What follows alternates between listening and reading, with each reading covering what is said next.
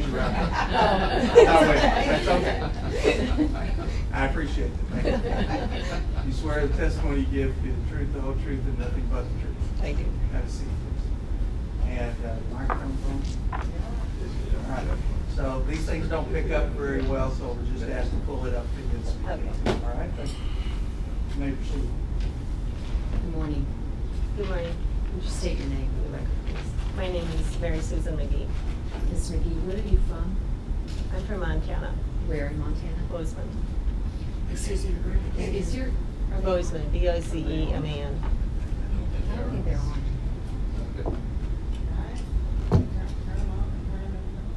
Can you tap on that again? Yeah, turn off the electricity. Okay. Apparently they're not working.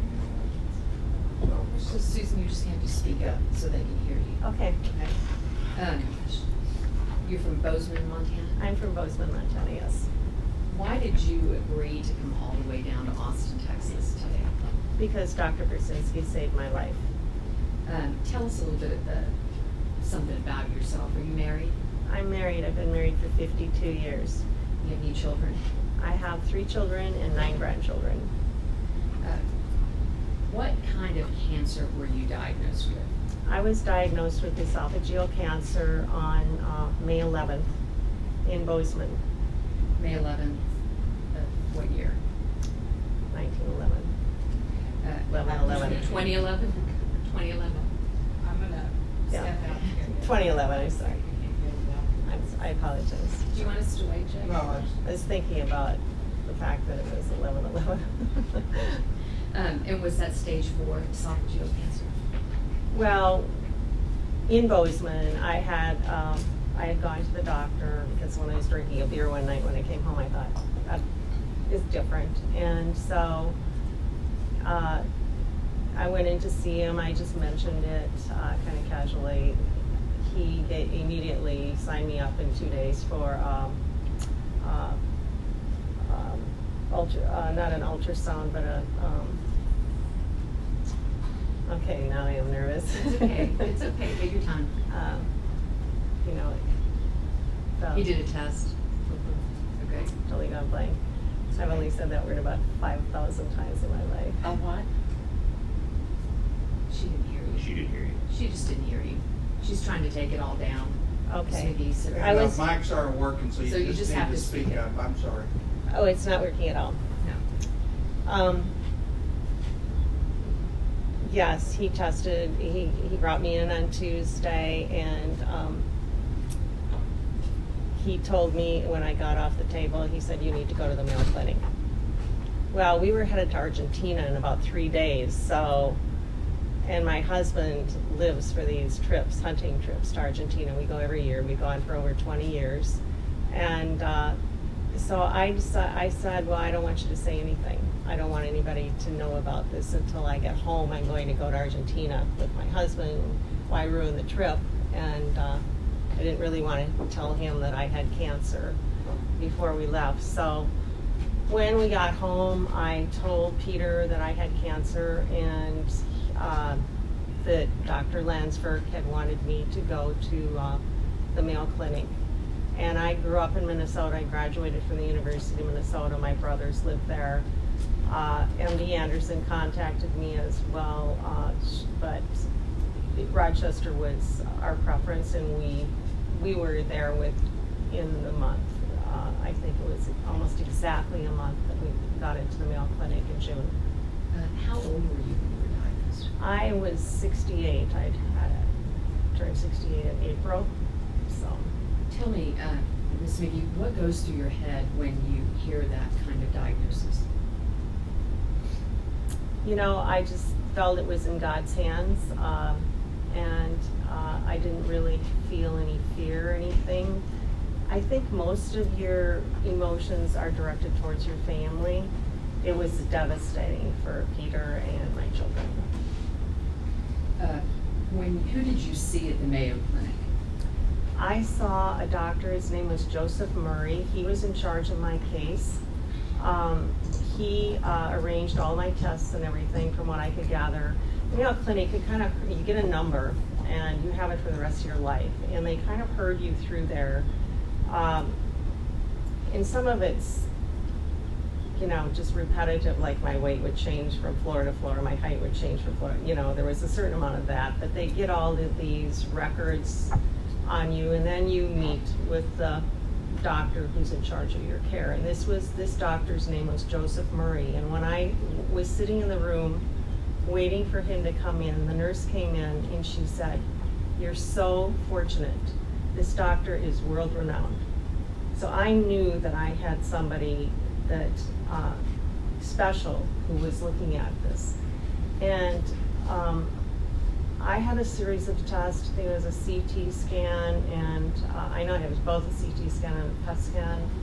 And one day of testing and all the other weight, height things, and oxygen, and they test everything. And then I wanted to just go for a drive. We had some others. I spent a long time talking to Dr. Murray initially, and then I just wanted to go for a ride. I wanted to get away from the Mayo Clinic. And so we were out in the country, and he called us back after the PET scan that I had in the morning. And I knew Yeah, it's working. that Now your mic is Pull the mic up now. I knew it probably wasn't good news. I mean, because he kind of changed the schedule. And when I got back there, he just shook his head. Ms. McGhee, let me ask you this. What did he tell you? Did he confirm your diagnosis? Yes. Did he tell you it had metastasized? I saw that on the, yes. Where had it metastasized to? I actually saw the PET scan. It was everywhere. I mean, my whole body, my whole trunk lit up. What did Dr. I can't be real specific about that but it looked like it was around my heart, lungs, liver, you know, it just, everything was lit. What did he suggest, or what did he tell you your options were? He talked to me for a long time. He said, you know, how about if we just don't do anything? He said, I have friends, his mother was a doctor. He was Catholic, I'm Catholic. I have a relationship with God. I wasn't totally rattled, but I just said I've had a very good life, and I'm okay with it. And he said, I've got some friends, doctor friends, who had esophageal cancer, and they chose not to be treated, and they went home, and he went through that with me. I listened to all of that, and I was good with it. Was it your understanding that you were stage 4 esophageal cancer? Yes, I absolutely understood that. And I had looked up, excuse me, but before I went to Argentina with Peter, of course, I didn't know what esophageal cancer was. So I went on Wikipedia and looked up, and I don't think you have to even be stage 2 to have less than a 2% of survival. I knew that I was in pretty, you know, my time limit might be pretty short. What did you do next after you left the Mayo Clinic? I told Peter, he had a dog, a new dog that he'd sent down to a trainer in Colorado, and I said, I want to go and get that dog. And he didn't want to because it was a little too far a drive, and yeah, you should drive through Nebraska if you want to be bored to death. But I pushed on it because I knew he was going to need that dog. Who did you see next with respect to your medical care? Well, I went home, and I actually had a big party with my friends, you know, and the kids, I never thought about it, but I just wanted to see some people before I died. I knew I was going to die. And, I had to tell the children. I told them before I went to the Mayo Clinic. Peter insisted that I tell them. I really didn't want to tell them, but because it's that time frame between finding out and death that's so hard in your family, and I wanted to shorten that. But when I came home from the Mayo Clinic, Sunny, of course, she was 30-something, 35. Sunny's your daughter? Sunny's my youngest daughter. She's at that age where she reads all of that stuff that I no longer read. I'm not the personality that checks on all that's available. And she had looked at all the options. My children were not going to say, oh, well, this is it. And Sunny in particular was the driving force. She had read Suzanne Summers' book. before I ever went to the Mayo Clinic, she read that, and she had all kinds of ideas of what we were going to do besides give up. And I mentioned that to Dr. Joseph Murray. I said, you know, have you ever heard of that Suzanne Summers? And he said, oh, is that exercise lady? And so I knew he had heard of her, but whether he read the book, I have no idea. How did you hear about Dr. Burzynski? Was that through your daughter, Sunny? Yes. And you didn't do any independent research yourself?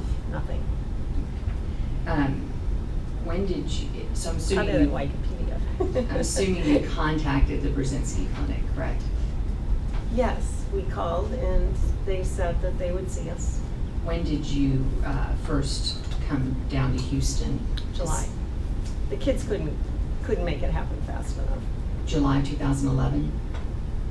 And did you start treatment at the Burzynski Clinic in July 2011? Well, we didn't go right into treatment. You meet with the doctors, and I had a physical, but we were committed to going with him. But especially after we had the conference, Dr. Burzynski was there. You form impressions of people, and I had a very good impression of both Joseph Murray at the Mayo Clinic, and I had a good impression of Dr. Burzynski. He was very humble, and he said to me, I don't know if we can help you or not, but I've heard it's pretty good on the other side if we can't make it. So he never told me I was going to die. Dr. Joseph Murray never said I was going to die either. That came later from another doctor. But Dr. Joseph Murray said, after he kind of said, shook his head, he said, but I've seen it all, prayer, and he never said I was going to die, like some oncologists told me that outright. Let me talk to you about your initial visit to the Burzynski Clinic. Who did you remember that day? Yes. Who was present at your initial visit? Dr. Rachmanov, Dr. Valderas, the oncologist from Peru. Dr. Burzynski was sitting at the head of the table, and Valderas was right here, and Rachmanov was right there. My husband was here. I'm not sure if Dr. McGhgee was there or not. At the initial visit? Yeah, I was they assigned me. Dr. Rachmanov was kind of like a... Dr. who? Rachmanov. I call him Dr. Rachmanov. He was kind of like a physician's assistant.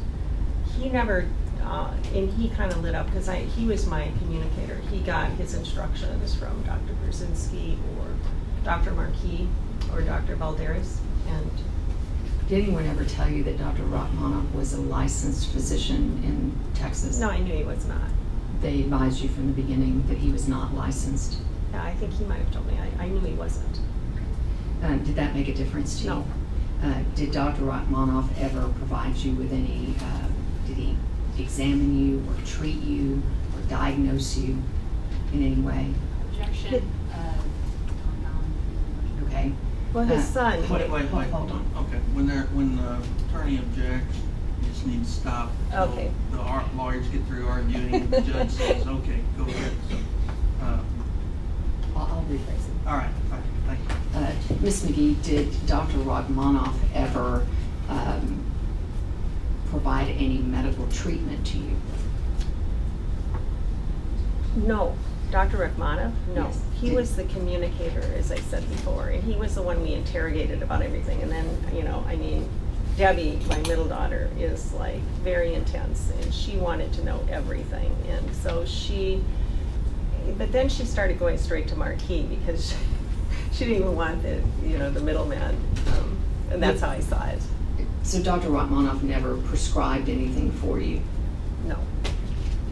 He didn't have any authority. I was well aware of that. And when you had questions, did you pose those questions to Dr. Rachmanov?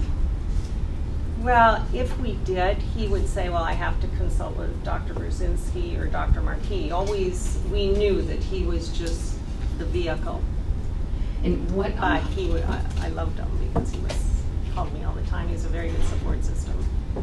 Who was the oncologist on your case at the Burzynski Clinic? Valderas. Is that the doctor from Peru that you just mentioned? What were you, during that initial meeting, did they propose treatment for you? Well, you go to the Caris lab, you know, you get your blood work done, and they make a decision about they told me immediately when at the first visit, we use chemotherapy. So I knew that. And I knew that they didn't use radiation, and I knew that it was considered destructive, which I believe myself. So, and I knew, you know, they have to treat you with something. So I was aware of that. I was okay with that. I knew my hair was going to fall out. Everybody's does. So. Did you get? So they told you were going to have some chemotherapy. Mm-hmm. I didn't know what though. They hadn't told me what yet. They didn't decide on that, and then they altered it after I got back to. We're kind of getting ahead of ourselves. Let me just ask you some direct questions. And in addition to the chemotherapy, were you given any other medications? Yes, I took PB. Just sodium phenylbutyrate. Yes. Were you told what the PB was for? My understanding was it kind of prepared my cells to accept the chemotherapy, and but Sunny, I told Sunny I wish she could have come. She was dying to come to this trial because she understood everything. And you know, I kind of relaxed because I had those 2 kids with me, and the doctors could only stand so much as far as questions and so forth. So I let them take the lead on it. You know, I mean, it was their. Do you have confidence in the doctors at the Burzynski clinic? Absolutely, I do. Did you find them to be caring and compassionate? Yes, they were wonderful. Did you understand that Dr. Valladares, the oncologist, did you understand he was the physician leading her care? I understood that he was leading the chemotherapy drug. He's the one that wrote all of the prescriptions for the other doctor to follow, yes. Was it did you understand that the oncologist, Dr. Valladares, was the one that was developing your treatment plan? Yes, but I thought it was kind of a team. You know, I mean, they were talking to each other, but yes, I think that he was definitely in charge of the drugs. Did anyone at the Burzynski clinic explain to you that they used genetic targeted therapy for treatment of your cancer? Yes. And you understood what that meant? Yes. And this is what I saw, if you want another. Ms. McGhee, just answer the question. Don't give my side. Yeah, just ask what you're asking. Okay. Or answer what you're asking. Was it explained to you that the medications you were being provided were being prescribed off-label? I'm not sure what you mean about that. That the combination of the medications that you were being prescribed I knew it off-label? was their own cocktail, if that's what you mean, yes. Did anyone discuss with you the fact that these were being prescribed in combination, but not necessarily, strike that. That it wasn't the usual. But Oh. Did you understand that it wasn't the usual manner in Yes. which these drugs were prescribed? You know what? They told me I was going to die at the Mayo Clinic, so yes, I understood that.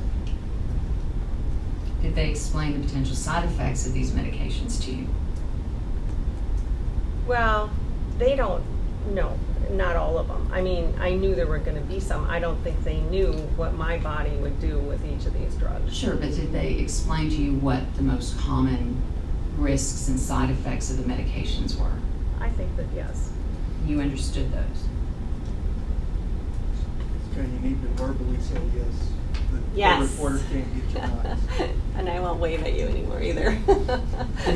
Were you ever guaranteed that those drugs in the combination that you were given would cure your cancer? Were you ever given a guarantee? No. And you've been a cancer survivor for how many years? 5 years. When you were at the Burzynski clinic, did you sign consent forms?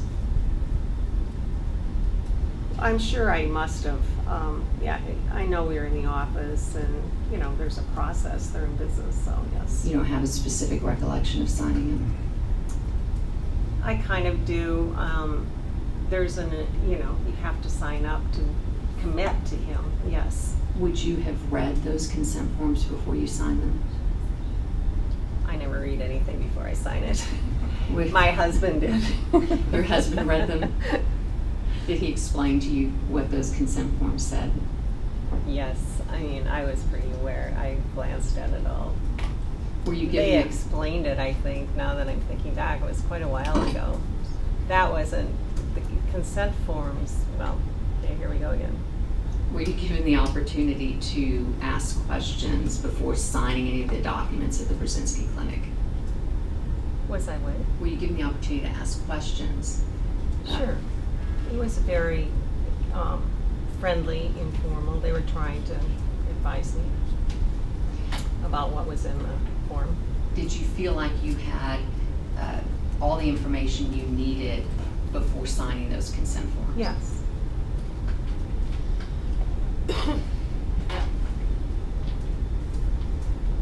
Over the course of your treatment and once you returned back to Montana, did you have occasion to call the clinic at any time?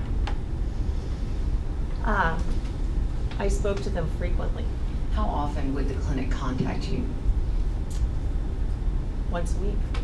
Would that always be Dr. Rachmanov? Usually, Dr. McGhgee later picked it up.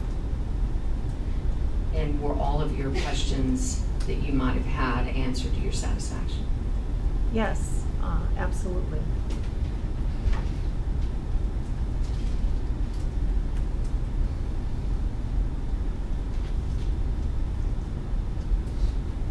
How long were you at the Burzynski clinic before you returned to Montana?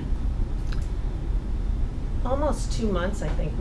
It might have been, we went after the beginning of July, and I think we were home before the end of August, so maybe it was like 4 or 5 weeks. Not certain exact the dates of that. Who administered the medications for you once you got back to Montana? I had to find a doctor who would agree to work with Dr. Burzynski. I first, I wasn't real interested in using, should I speak or go ahead, say yes or no? Just answer the question the way you want to answer it. If there's an objection, you'll hear it. Go ahead.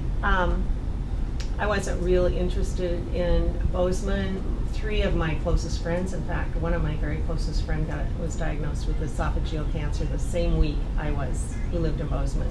He was dead by 2 weeks after I got home. He didn't. I don't think Bozeman's on the cutting edge when it comes to medical, and we have the means to go elsewhere. Obviously, I had to be treated regularly, so we went to Billings. And Dr. Hensold, anyway, in Bozeman, he wouldn't work with Dr. Burzynski. He wouldn't do some of the, he didn't want to do anything with the Avastin infusions. So I called Billings and I said, would you be willing to work with Dr. Burzynski? I know not everyone does. And his little nurse, Mandy, said, well, we do. And so we made the appointment, and Dr. Nieva, who is the chair of oncology there, he took the case. And I think he's the only doctor at the Billings Clinic that's willing to work with alternative medicine like that. So it was Dr. Nieva that was monitoring your care in Montana. But he didn't think I was going to live. He made that pretty clear. When did you first learn that you were having a positive response to the medications? Well, it kind of went like this. Do you want me to explain the journey? Or? Briefly. Okay. The first time, when I first walked in, he said, you need to get on hospice. Who was that? This is Dr. Nieva. And I just would like to say everyone who I met, everyone was trying to help me. Everybody. So I have no every doctor sees things differently. But they were all good people, and they were all trying to make me better. The next visit, he said, you may think you're going to get out of this, but you're not. The next visit, he thought I had cancer in my neck. It was kind of a negative thing for my husband. By late November, I went in for another PET scan, and he said, wow, I gotta take better care of you. You're having an amazing result to these medications. So within 4 So months. he was, and the other oncologist now, Nieva, went down to USC to do research. She I'm told, gonna inject in your cancer. okay, that was kind of a long, Great, yeah, just answer the yes or question, no? but Okay. don't keep adding on to it. Who took over for Dr. Nieva? Pamela Smith. So within 4 months of starting the treatment at the Burzynski clinic, you were having, your PET scans were showing that your cancer was diminishing. Is that correct? It was almost completely gone. Within 4 months. Well, by December, I mean, I looked at the PET scan, there was just a few cancer cells at the bottom of the esophagus. And the doctors in Billings told you by December of 2011 that your cancer was almost gone. Well, they said you're having a remarkable response to this treatment, and I had a lot of these endoscopic exams. The word I couldn't remember why I had a block there, I don't know, but they were looking all the time to try to find something. And they weren't able to.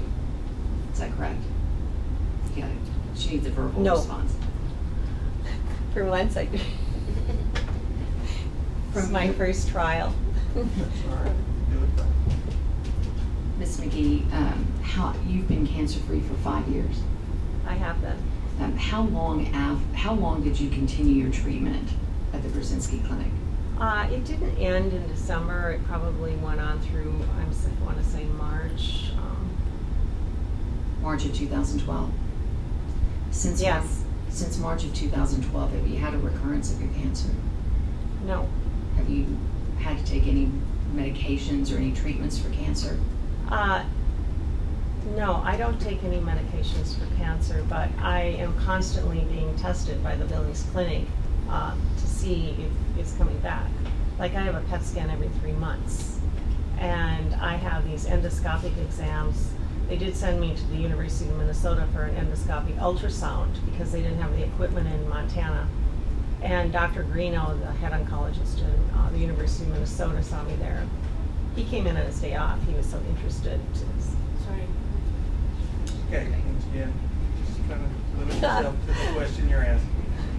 From your personal experience as a patient at the Burzynski clinic, did you ever feel that Dr. Burzynski or anyone at the clinic ever misrepresented the effectiveness of the treatment you were going to be receiving? No.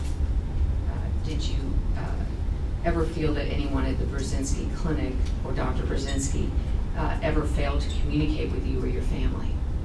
No. Did you ever feel that anyone at the Burzynski clinic, including Dr. Burzynski, ever misrepresented the cost of the treatment to you? No. From your personal experience at the Burzynski clinic, do you believe that Dr. Burzynski and or the Burzynski clinic engaged in any false billing? No. Were you ever advised that you needed to take any supplements? No. Were you charged for the treatment you received at the Burzynski clinic? Yes. It's kind of been folded in. It's fine, yes was fine. Yes was fine. Let me go on. Were you, were those charges, in your opinion, fair? Yes.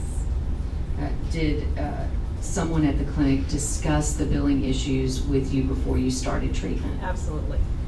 Did they explain the charges? Yes.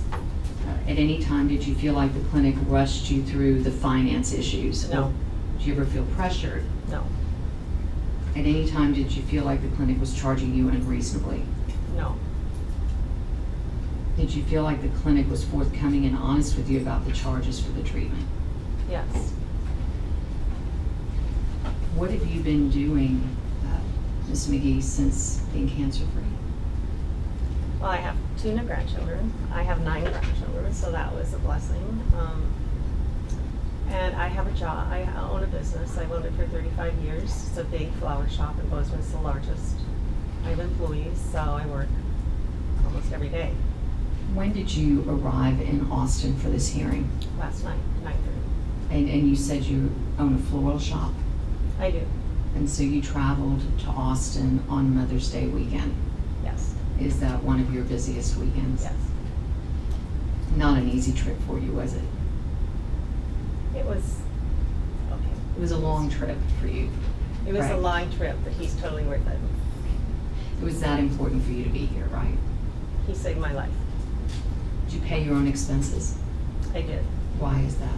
because I owe him my life. Have you ever been paid by the Burzynski Clinic or Dr. Burzynski to testify on his behalf? No, Do you believe you would be alive without Dr. Burzynski? I know I would not be. Thank you. Okay, before we move on, folks, the spectators need to be over here to the right, please. We don't want to have anybody behind the council desk. Ma'am, to the right there. Ms. McGhee, my name is Barbara Jordan, and I'm an attorney with the Texas Medical Board. Good morning. Good morning.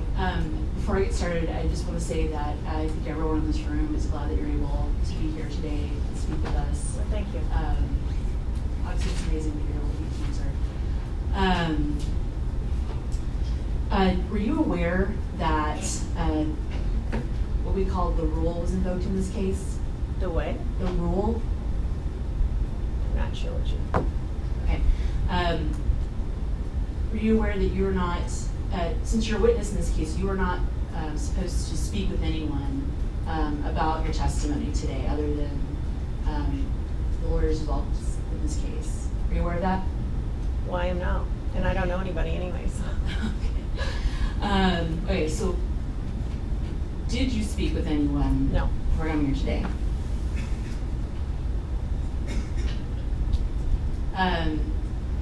Have you watched any of the trial online? No, Okay. Have you followed it in the media? no, Okay.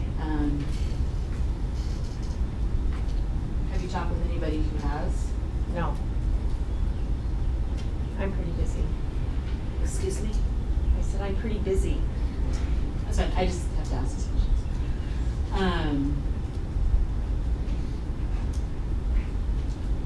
Do you know if anyone in your family is following the trial? No, they're not. They're busy too. And you said that your expenses were not paid by Dr. Burzynski to travel here in this matter. Has he ever reimbursed you for expenses to travel? No, Have you ever testified in a hearing for Dr. Burzynski before? Judge no. asked me. You're wondering why I'm such a chatterbox. You asked if she ever been taken to testify. She just asked if she ever testified. So, go ahead. What was your answer? No, Okay, thank you. Okay. Have you ever given a statement to the media on behalf of Dr. Burzynski? no,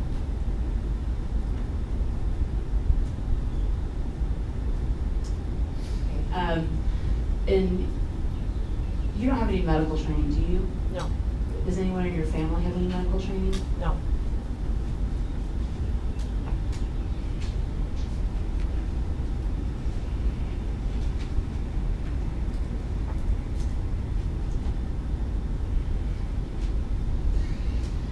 Okay. So, do you know any of the other patients who were treated by Dr. Burzynski? No, Okay, so you've obviously testified today about the great results that you've had visiting the Burzynski Clinic. Are you aware of any patients who maybe didn't have such a good outcome? no. Well, I know that one woman, she ran into my car in the parking lot, the rental car, because Dr. Burzynski, her son had a brain tumor, and he was too far. She was totally upset, and Dr. Burzynski had told her that, there was nothing he could do. Okay. So it's possible then that your remarkable recovery is not something that every patient who visits the clinic would experience. Objection calls for speculation.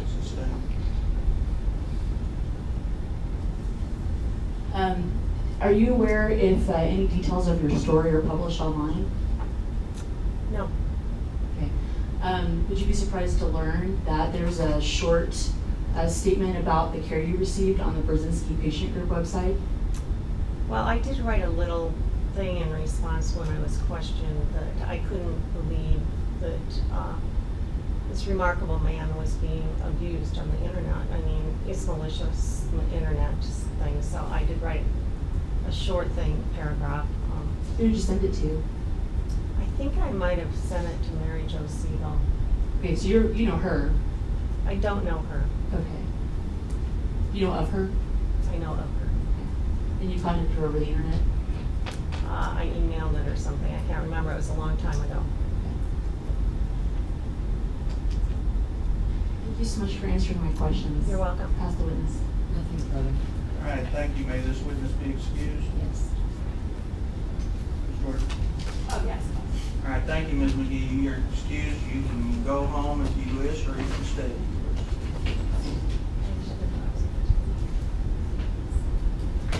Okay, who we got next? Well, our next witness is oncologist Dr. Mark Levin. He couldn't sit here, so I sent him downstairs, so Okay, well, maybe we let's take about a 10-minute break. Take a 10-minute break and go get him.